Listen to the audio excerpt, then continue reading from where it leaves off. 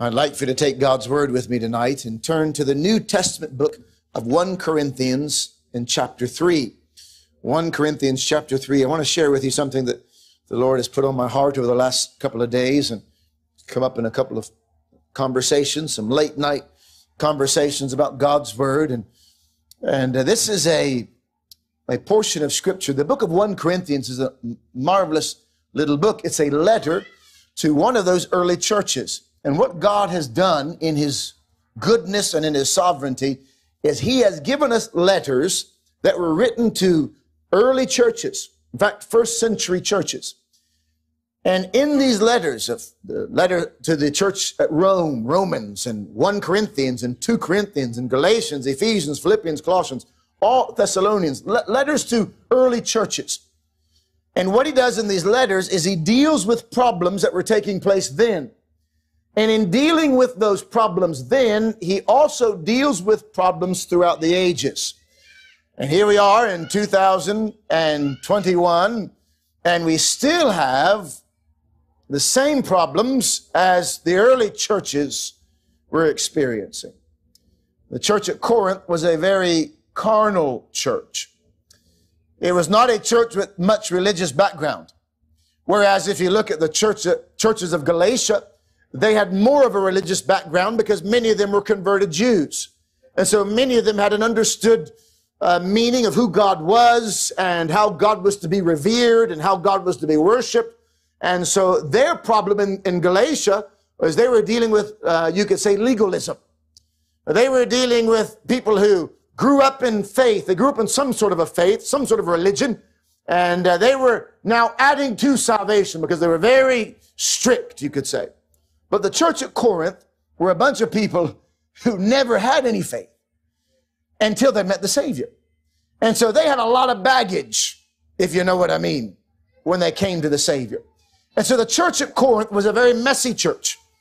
You had people who were very promiscuous in the past and are dealing with some of those troubles even then. You have people who did not understand reverence in regards to the things of God. And so Paul is trying to deal with several of these problems. And you could say, you could sum up this church, the character of this church in one word. We find it in chapter 3. Look at it with me, please. We're going to look at the first 4 verses tonight. And it's important to look at this because in every generation and in every church, you have this characteristic of a believer. And it's not a good one. And so we need to deal with it. And I, brethren, could not speak unto you as unto spiritual, but as unto carnal, even as unto babes in Christ. I have fed you with milk and not with meat. For hitherto ye were not able to bear it, neither yet now are ye able. For ye are yet carnal. You're still carnal. For whereas there is among you envying and strife and divisions, are ye not carnal and walk as men, walk like everybody else? For while one saith, I am of Paul, and another, I am of Apollos, are ye not carnal? Let's read a little further. Who then is Paul, and who then is Apollos, but ministers by whom ye believed, even as the Lord gave to every man? I have planted, Apollos watered, but God gave the increase. So then neither is he that planteth anything, neither he that watereth, but God that giveth the increase. Now he that planteth and he that watereth are one, and every man shall receive his own reward according to his own labors. For we are laborers together with God. Ye are God's husbandry. Ye are God's building.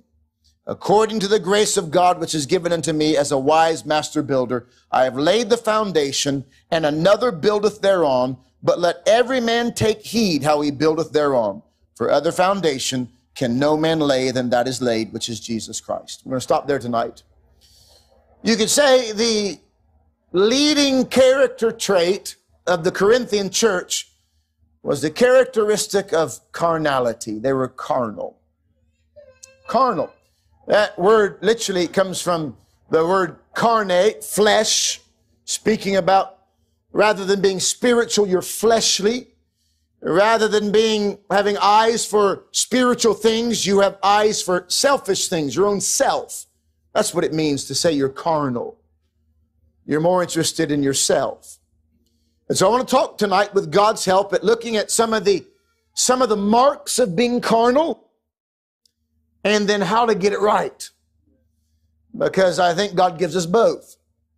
And I wonder, before we go any further, are you a spiritual Christian or a carnal one? Some people don't believe you can be a carnal Christian, but these are clearly carnal Christians. In fact, Paul says in verse number 1, I could not speak unto you as spiritual, but as unto carnal, even as babes in Christ. They were Christians, babes in Christ.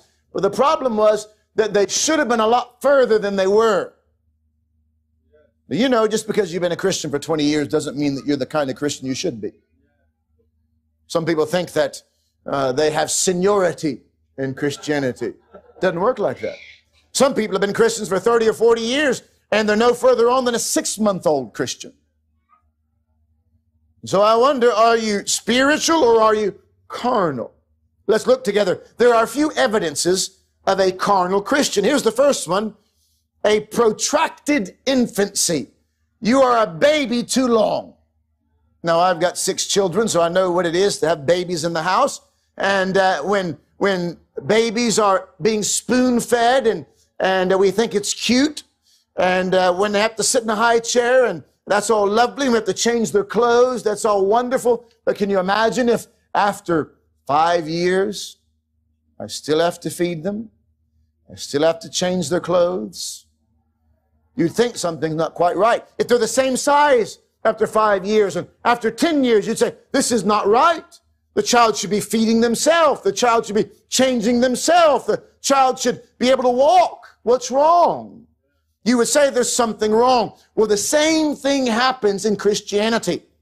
People are brought under conviction by God's Spirit. They're brought to a point of repentance where they repent of their sins and by faith look unto Jesus, and by the Spirit of God they're brought from death unto life. They're born again. But very often, sometimes they never grow. And a year down the road, they're no further on in their understanding of God's Word. They're no further on in their walk with God. They know no more of God than they did a year ago. They haven't experienced any more of God's presence and God's love and God's leading than they did when they were first saved. And so this is the first sign of being a carnal Christian, is that you're not growing. Can I ask you tonight, are you growing? Have you grown any more? Are you further along spiritually now than you were a year ago? Think about a baby. Some of the things that are normal with babies is they cannot help themselves. They have to be fed. Well, a mark of a carnal Christian is they cannot help themselves. And we expect that when somebody's first saved, don't we? When somebody is first saved, we expect that we've got to go have Bible studies with them, and we've got to go and pick them up when they fall down, and we expect that. We expect that we got to warn them. No. That's you don't want to listen to that preacher. He's a little bit mad, if you know what I mean. And we expect that, but as they grow, they should get beyond that point where you've got to spoon feed them every single week. They've learned to read God's Word themselves. They've learned to pray themselves. They've learned when a difficulty comes that they don't have to call the pastor to get them out of the difficulty, but they've matured enough to know that Jesus is the answer. Jesus is enough. But if you're carnal, you will always need somebody to feed you, always need somebody to help you, always need somebody to clean up your mess. Not only that, but not only can a baby not feed himself, can't help himself, but a baby can't help anybody else. Do you know a sign of being carnal is that you're not able to help anyone else spiritually? How can I help somebody else spiritually if I myself am a baby? You ever try to have a conversation with a baby? You don't get very far. Well, if you're an infant in Christ, if you're carnal and you're not growing as you should grow, then you won't have the words or the wisdom or the knowledge or the spiritual insight to help somebody the way that they need. And can I tell you something? There have been many carnal Christians who have done a lot of damage because they've tried to give spiritual insight to somebody and they were not ready to. I've seen it. I've seen it with my own eyes and heard about it with my own ears. Somebody trying to be spiritual and trying to be somebody who is more advanced than they are, and they offer according to their wisdom some spiritual advice which is not according to God's word or according to the leading of his Spirit. This is your first mark of being carnal. The second mark, look what it says. The first mark, I, brethren, could not speak unto you as unto spiritual, but unto carnal, even as unto babes. I fed you with milk, not with meat. Did you know, would you look here for a moment? There is some wonderful meat in this book. But some of us aren't ready for it yet. We're stuck on the milk. The author of Hebrews writes about this and says, look, you should have a long time ago, you should have been ready. You should have been ready to be teachers. And instead of being teachers, we've had to return. I had to go back to the early things and teach you again the principles. The Bible says in chapter 5 of Hebrews, verse 11, of whom we have many things to say. Speaking of Jesus, we got a lot of things to tell you about Jesus, and they're hard to be uttered. They're hard to say, seeing that ye are dull of hearing. Now, the author of Hebrews says, I've got some wonderful things I want to teach you, but I can't say it because you've got your fingers in your ears. You can't hear it. For when the time you ought to be teachers, you have need that one teach you again, which be the first principles of the oracles of God, and are become such as have need of milk and not of strong meat. For everyone that useth milk is unskillful in the word of righteousness, for he is a babe. But strong meat belongeth to them that are of full age, even those who by reason of use have their senses exercised to discern both good and evil. A sign of being carnal is that you can't handle the meat. You can't handle anymore. Your second sign of being carnal is found in verse number 3. The word carnal is found 4 times in those 4 verses. The second sign of being carnal, look at verse number 3. For ye are yet carnal. You're still carnal, he says. Hitherto, verse number 2, he says, I fed you with milk, not with meat. For hitherto, meaning up until now, you weren't able to bear meat, and neither yet now. Even now, you're not able to bear meat, because for ye are yet, you're still carnal. For whereas there is among you, look at this, here's the next sign that you're carnal. Whereas there is among you envying and strife and divisions. Do you know what the second mark of being carnal is? Sin and failure continuously. Now, we all stumble and fall. None of us are perfect. But a mark of a carnal Christian is that you're falling into the same thing over and over and over and over again. No victory. He says there's envying and strife and divisions among you. I wonder tonight if any of those things are found in your life. Are you one that are constantly struggling with envying, being jealous over somebody else, and therefore strife? There's a pattern here. Envy, and then there's strife and tension, and then there's division. That's the way it usually works, isn't it? It begins with jealousy, that envying, longing. Maybe it's after a position. Maybe it's after power. I don't know what it is. And then after envying comes a strife. There's a bit of tension there, and then comes division. Shouldn't be amongst Christians. You can almost hear it, can't you, when people talk? What's the first thing out of your mouth? Is it criticism? Is it an observation of a failure in somebody else? Is that what it is? Sin and failure continuously. As you grow and as we mature in Christ, we ought to get victory over these things. That doesn't mean you're going to be free from sin, because the Bible speaks about besetting sins, right? But he also tells us in the book of Hebrews, let us lay them aside.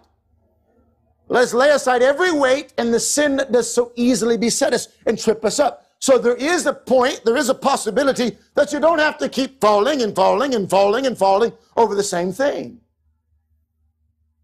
Now, I emphasize again, you will still struggle. You will still fall. We'll talk about that in a moment. Look at the next thing. The Bible says, are ye not carnal and walk as other men?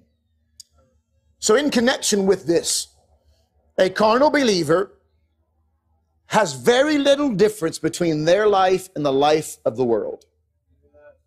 Now that is a shame. That is a shame, because a Christian ought to be entirely different than somebody who's lost.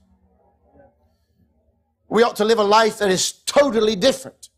Nowhere in Scripture do you find a compromised kind of Christianity. That's a modern invention. It's a modern invention. Christianity is not to be 1 foot in the world, 1 foot in the church. Christianity has never, ever been a compromised faith. It's been one of commitment. And a state of being, a sign of being carnal is that you walk like other men. You walk like the world, you talk like the world, you act like the world, you respond like they do. That is a sign. Now, an interesting observation. Did you know that you can be carnal and still have a lot of gifts? And this is where people get confused. Do you know the Corinthians were a gifted church? Let me prove it to you.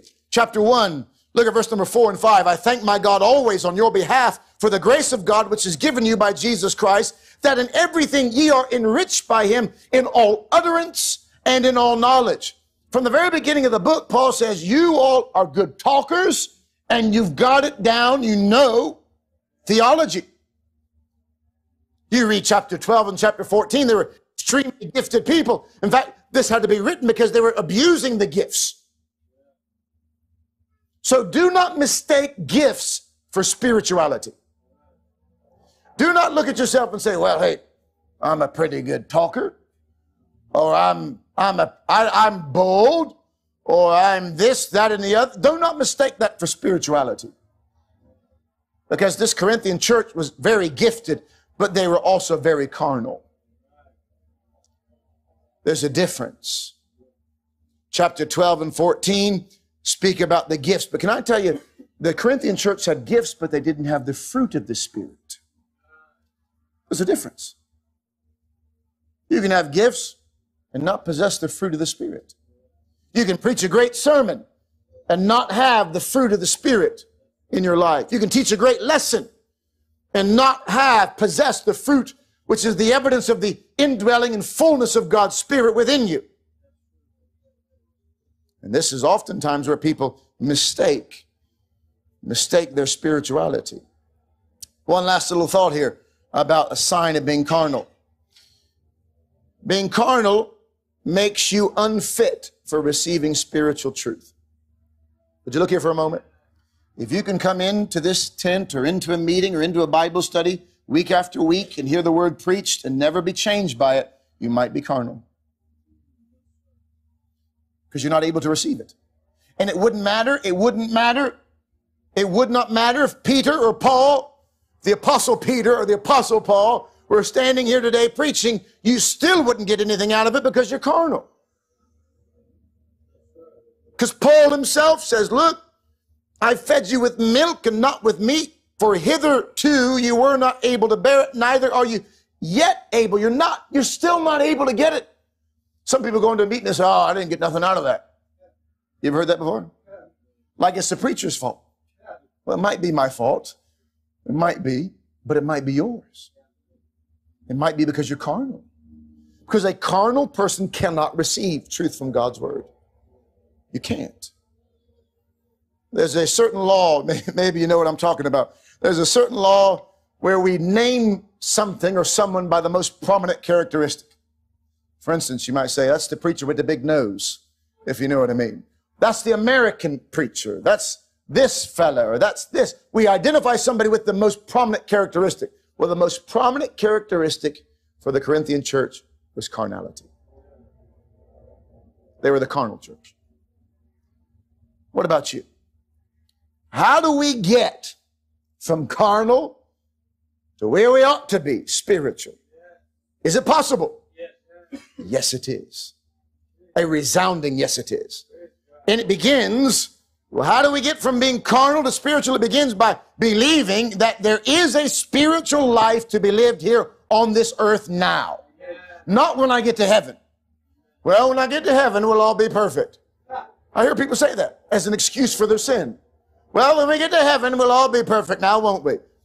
There's a spiritual life to be lived now. But you'll never have it if you don't believe it. If you don't believe that it's possible to be any different than you are right now, then you're never going to be any different. Ephesians chapter 5 and verse number 18, listen to this. The scriptures tell us, Ephesians 5 verse 18, pardon me. And be not drunk with wine wherein is excess, but be filled with the Spirit. Do you know that God desires for you to be filled with His Spirit? Now, I believe that we receive God's Spirit when we're converted. But I do not believe you are necessarily walking in fullness of His Spirit. In fact, I know we're not. Because believe me, many days I've been walking after the flesh rather than the Spirit. This little analogy given here, don't be drunk with wine wherein is excess, but be filled with the Spirit, is a comparison. When you're drunk with wine, you are no longer in your right senses, as it were. You're under the control of something else. You speak differently, act differently. Your entire character changes. And so it is when you're filled with God's Spirit. You're no longer under your control, but you are yielded to His control. And so God desires for each one of us as His children. By the way, some people are afraid to talk about the Holy Spirit, and they're afraid to talk about being filled with the Spirit of God because they're afraid of sounding like they're some loony. Can I tell you, we're robbing the church because you cannot live the Spirit-filled Christian life without the Holy Spirit of God. You cannot live the way God wants you to live, how you've been saved to live, if you avoid talking about the Holy Spirit or acknowledging His existence. He is God. Amen. He is God, Father, Son, and Holy Ghost. And to deny His existence and to act like He's not there grieves Him. The scriptures tell us you can do several things to the Holy Spirit. You can grieve the Spirit. You can quench the Spirit. You can lie to the Spirit, and you can resist Him. Did you know that? I wonder how many times I've grieved Him, not knowing it. I wonder how many times I've quenched the Spirit. Quenched means you put it out, as it were. If you quench your thirst, you put out your thirst, right? If you quench a fire, you put the fire out. How many times have I quenched the Spirit of God? Be filled with the Spirit. But do you believe it? Do you believe that God wants you to be filled, or do you think He only wanted the Ephesians to be filled? He only wanted the church at Ephesus to be filled with His Spirit. Is that right? I hope you don't believe that, because you will never live the way God intended you to live without the Spirit. Galatians 5 verse 22 tells us the fruit of the Spirit. That's the evidence of being filled with the Spirit of God. Love, joy, peace, long-suffering, gentleness, goodness, faith, meekness, temperance. Against such there is no law. Now I love this because Paul writes and says, this is the fruit, singular. Not the fruits, plural, but the fruit, singular. It's like a cluster of grapes. You say those are grapes. The fruit of the Spirit. All these together are the evidence that God's Spirit is not only indwelling you, but He is guiding you and leading you. Your life is filled under His control, under His direction. And if you've ever experienced that, you know there's nothing quite like it. And if you've ever experienced what it is to be filled with God's Spirit, you know when you're not. You know when you're living in a carnal state. Against such, there is no law. But we can only live that way by His Spirit. Think about it. We shouldn't just want to be filled with God's Spirit when we're preaching or when we're teaching or when we're going through some trial or some difficulty. Can you imagine? I really need you now. No, I need Him every moment. Every single moment, so that when I come to that trial or when I come to that tragedy, this goes hand in hand with what we've been talking about on Sunday nights. God desires for a close, intimate walk with Him. That's what He desires. Romans chapter 5 and chapter 8 speaks very clearly about this. But in Romans 5, listen to this. And hope maketh not ashamed. This is that following that little pattern, that being justified by faith, we have peace with God through our Lord Jesus Christ, by whom also we have access by faith into this grace wherein we stand and rejoice in hope of the glory of God. Now watch this. Not only so, but we glory in tribulations also, knowing that tribulation works patience, and patience experience, and experience hope, and hope maketh not ashamed. Why? Because the love of God is shed abroad in our hearts by the Holy Ghost, which is given unto us. Now, do you think God only wants to show his love with you when you really need it? Fathers and mothers, if you have children, do you only want your children to think that you love them only at certain times? Or do you want them to know it all the time? I believe God desires for us to know, to have the experience, the love of God shed abroad in our hearts, every corner of our heart filled with his love. Knowing, not doubting his love, not wondering whether he loves us, but knowing it. That is wonderful evidence of being filled with his Spirit. You know that he loves you.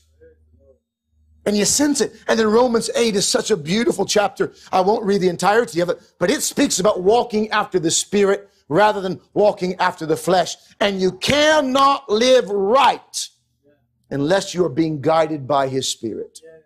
It's impossible. So your first step from going from carnal to spiritual is to recognize you can. You can, by God's grace, you can live a spiritual life. I believe the next step is an important one, is being able to admit you've been living in carnality. We don't like that.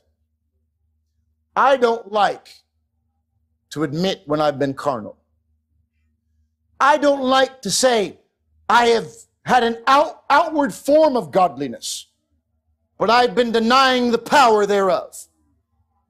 But I do not believe you're ever going to go from carnal to spiritual until you're willing to admit, yes, I've been wasting time living like a baby.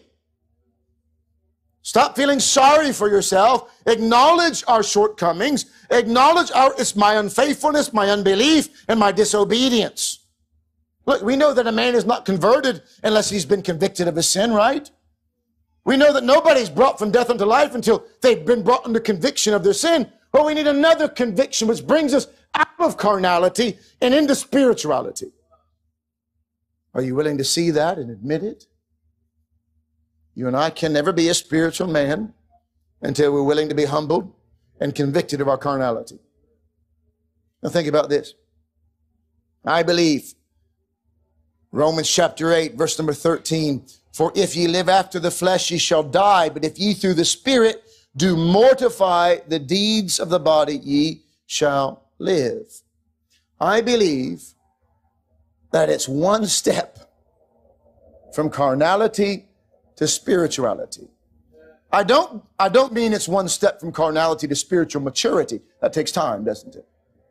It takes time. But to get out of carnality and into spirituality is one step. And there it is in Romans 8, verse 13. If you live after the flesh, ye shall die. But if ye through the Spirit do mortify the deeds of the body, ye shall live. An utter breaking of the flesh with the flesh. Do you know why so many of us live for a long time in carnality? It's because we love the flesh too much. We love the world too much. We love feeling this way too much. We love responding like this too much. But if we would, by the grace of God and by the Spirit of God, make one final sweep, cut it off, then we can live spiritually. You won't like this. It's a bit of a cruel analogy, but I imagine it's a true story, knowing the folks from Georgia. But Georgia is the deep south in the United States of America, and if you know, they used to cut the tails off of dogs, Rottweilers and Doberman Pinschers and different kind of dogs. If you're an animal rights activist, don't take offense to this. I'm telling you what they used to do, so just calm down. But there was a man who said, I call it docking the tail. It used to be done in America. You dock it. There was a man who said, I want to take that dog's tail off. And so he began the process. What he would do is he'd cut an inch off 1 week, let it heal up. As soon as it would heal, he'd cut another inch off. And a friend came to him one day and said, "What are you doing?" He said, "Well, I didn't want to cut it all off at once. I didn't want it to hurt him too bad." And everybody says, "You're a madman, because if it would be a whole lot less painful if you just cut it all off at once." And can I tell you, you'll never get to be where you need to be spiritually as long as you're just cutting a little bit off here and a little bit off there. I'll take this off first and get adjusted. Then take that off and get adjusted. Cut it off. Quit playing games. Cut it all off. Mortify the deeds of the flesh. Paul writes to the Corinthian church in Colossian church at Colossae, in chapter 3 and verse number 5. Listen to what he says here. "Mortify therefore your members which are on the earth, fornication, uncleanness, inordinate affection, evil concupiscence, and covetousness, which is idolatry, for which things' sake the wrath of God cometh on the children of disobedience." Can I tell you, it's time to quit playing games and cut it off. Quit playing games, and by God's grace and by His Spirit, ask God's Spirit to help you to cut off the flesh. Enough is enough. Quit playing games. Can you believe, I hope you will believe, that the spiritual life has been prepared for me by God and is a free gift? It's not something I earn. It's something that God has offered if I would only take it from a Father that wants me to live spiritually, not carnally. Now, there's a lot to be learned. Still a lot of imperfections. Still a lot that's not perfect. I don't believe at all that when you start living a spiritual life that you'll be perfect. I don't believe that. In fact, a sign that you are living a spiritual life is a sense of humility, is a sense of how you need Him, a sense of your own inability, knowing that unless God helps you, you cannot do it. It's a lot to be learned, isn't it? But when that happens, instead of the predominant characteristic being carnality, the predominant characteristic will be spirituality. So I wonder, will you take that step? One step. Some people think it's a long process. Maturity is. Yes, sanctification is. But can I tell you, you are not maturing at all until you go from carnal to spiritual. You haven't even begun. You're not even in the process. You're not even allowing yourself to be conformed into the image of Christ because you're still carnal. And so what I'm talking about is just getting into that place where you can begin. And I want this church, myself, and the first of the queue, I want us to be spiritually minded. Not bickering and fussing and fighting like these Corinthians were, envying and strife and divisions. I'm of Paul, I'm of Apollos, I'm of this denomination, I'm of that denomination, I'm of this persuasion. No, no, no. Are you of Christ? Are you of Jesus? Is He first and foremost in your life? Are you following Him? Is He always before you? Is the love of God shed abroad in your heart? Go home and study Romans chapter 8 and let God speak to you through it. Romans chapter 6 speaks about yielding yourself to God. So tonight, if you recognize a bit of carnality, perhaps you ought to just yield yourself to Him. God, here am I. Please, change me. Bring me from out of this carnality into spirituality. Help me to see as you see and think as you think. Let yourself be grieved over your carnality. Don't stay there. Let yourself be grieved, and by God's grace, by faith, take that step and begin to live a life following His Spirit. He's given it to you already. He's given you His Spirit. He's given Him to you. Do you believe that? He has given you His Spirit. So if you're not walking in the Spirit, it's your fault. May God help us. The church will only be what it ought to be as we walk in the Spirit, not in the flesh. And you cannot walk in the Spirit and still have divisions and strifes and envyings. Can't be done. The carnal mind is enmity against God because it's not subject to the law of God, neither indeed can it be. So then they that are in the flesh cannot please God. But ye are not in the flesh, but in the Spirit, if so be that the Spirit of God dwell in you. Now, if any man have not the Spirit of Christ, he is none of his. But if Christ be in you, the body is dead because of sin, and the Spirit is life because of righteousness. But if the Spirit of him that raised up Jesus from the dead dwell in you, he that raised up Christ from the dead shall also quicken your mortal bodies by his Spirit that dwelleth in you. Therefore, brethren, we are debtors, not to the flesh, to live after the flesh. For if you live after the flesh, ye shall die. But if ye through the Spirit do mortify the deeds of the body, ye shall live. For as many as are led by the Spirit of God, they are the sons of God. For ye have not received the spirit of bondage again to fear, but ye have received the Spirit of adoption, whereby we cry, Abba, Father. The Spirit itself bearing witness with our spirit that we are the children of God. Amen. So come on. Hallelujah. Quit living in carnality. And let's be spiritual. That's what he wants. You know would you know what I mean if I said the majority of Christians are living in a state of infancy?